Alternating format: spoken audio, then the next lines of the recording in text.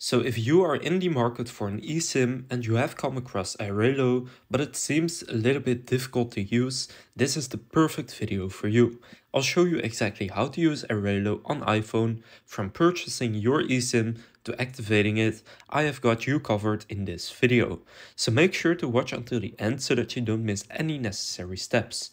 Now, if you want to download the Airalo app on your iPhone or Android, or you want to open the Airalo website, you can do that with my affiliate link down in the description. If you do make a purchase through that link, I will earn a small commission, but it's of no additional cost to you, and it will help support the channel. So click on the link down in the description to get started with Airalo.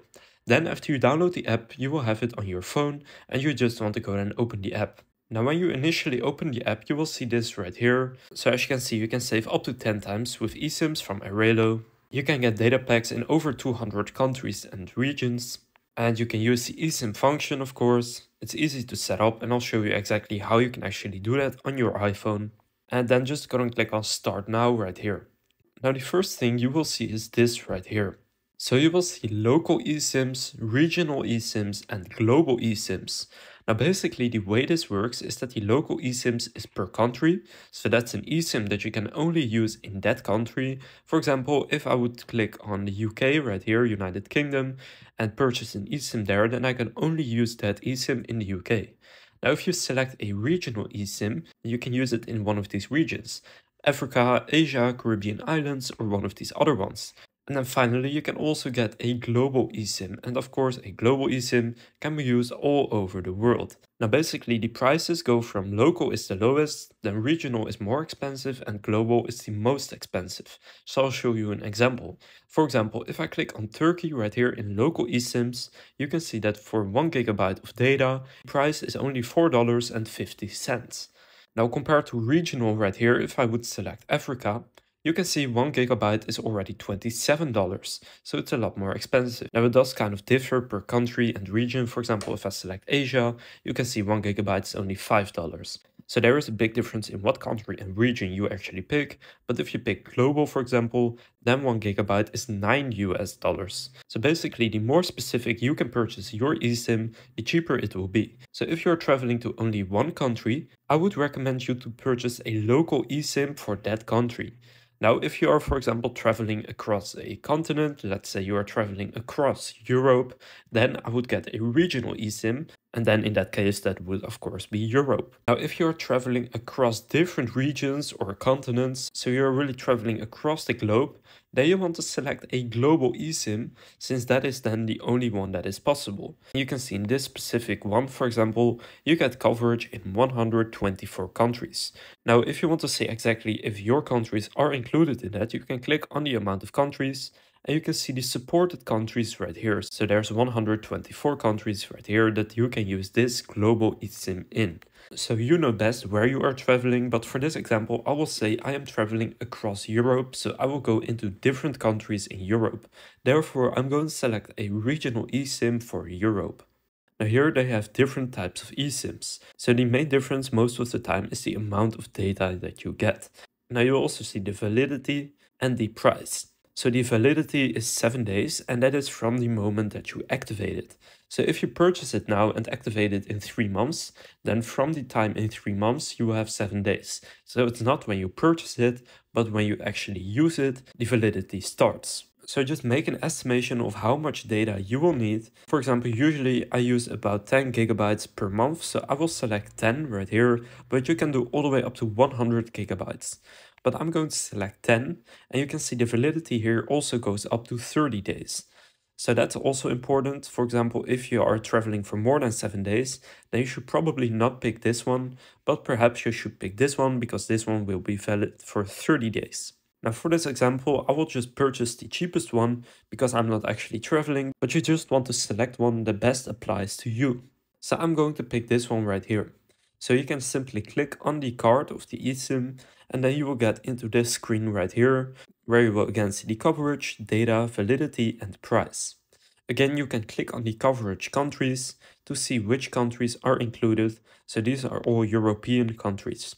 Now when you scroll down a little bit, you actually see the available top-up packages. So if you do run out of the amount of data that you purchase, you can always have one of these top-up packages.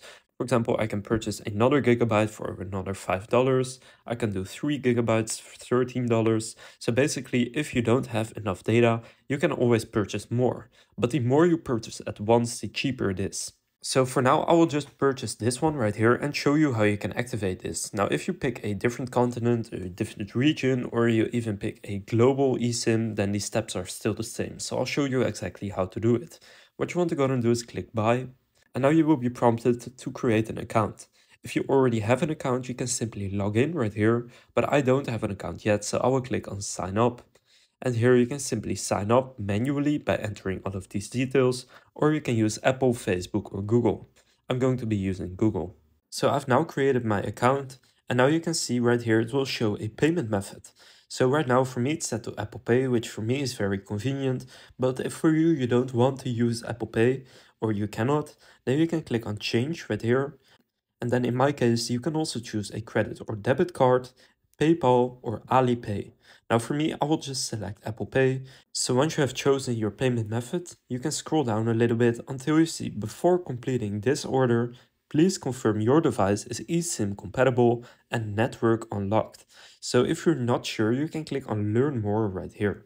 So you can see how do I check if my iOS device supports eSIM. Now here for iPhone, open the settings app, then tap general, then about, then tap the model number until it changes to this type of combination. Then you need to verify that the model number of your iPhone does not originate from a Chinese region.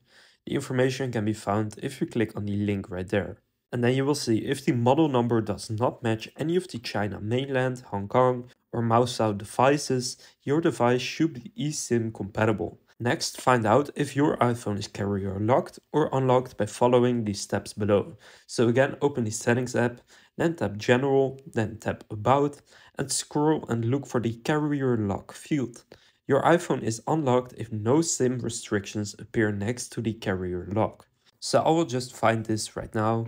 So again, open up settings, then here scroll down a bit until you see general and click general. From here click about. And for me it shows network provider lock, no SIM restrictions. So it may look a little bit different because in the example it said carrier lock, for me it says network provider lock. But you will see there are no SIM restrictions right here. So then you can go back to Airalo, and now what you want to do is just close this, and if everything is okay for you, you can actually go and confirm that your device is eSIM compatible by ticking the box, and then click on pay in the bottom. And then you will see this right here, thank you for your order, and you will see what you have ordered. And now what you can do is click view eSIM details in the bottom. So then it will take you to your eSIM right here. Now you will see warning, most eSIMs can only be installed once. If you remove the eSIM from your device, you cannot install it again. So only install it when you actually want to use it. So now I'll show you how you can actually install this eSIM. Now here there are some things you should know. First off, you need to maintain access to a stable internet connection. Then you do not interrupt the eSIM installation process. Do not delete your eSIM. And complete all steps carefully. So click OK, got it. Now here you will find the steps to installing your eSIM. So step number 1 is to click on install eSIM and then tap continue twice and wait for a while. Your eSIM will connect to the network. This may take a few minutes. So you can see the install eSIM at the bottom, and if you click on that, then you can follow the next steps. So choose a label for your new eSIM plan, choose primary for your default line, then tap continue. Then choose the primary you want to use with iMessage and FaceTime for your Apple ID and tap continue. Choose your new eSIM plan for cellular and mobile data, then continue. Now if you click install eSIM at the bottom here, you can now click next, then next again, and then click on install eSIM. And now to ask, do you allow to activate this new eSIM? So you want to click allow. And now you will see this. So it's activating the eSIM. And now just click on continue. And then it will be connecting to your network. So make sure that you have a stable network. Now here you will see mobile plan setup complete. Your webbing eSIM is now active on this iPhone. So click done. And now here you can choose the default line. Now what you want to do here is click on primary and click continue. Now here you will see iMessage and FaceTime, so choose which mobile plans you want to use with iMessage and FaceTime. I will again click primary, and then for your mobile data, choose your default line for mobile data. So again, I will click on primary and then click continue. Now you will see your eSIM has been successfully installed. So now we have done step number 1, which is to install the eSIM, and then to access the data, you can see right here in network, you can check the available networks. So right here you have all the countries that this eSIM is available in. Now currently I am in the Netherlands, so I'll just go to the Netherlands. You can see you can use Vodafone and KPN Telecom. So now you know that you can use those two, and if you close this, you will see the APN is set automatically and data roaming is currently turned on. Now what you want to do is go to cellular and mobile data, then select the recently downloaded eSIM on your device, enable the turn on this line toggle, then select your new eSIM plan for cellular mobile data.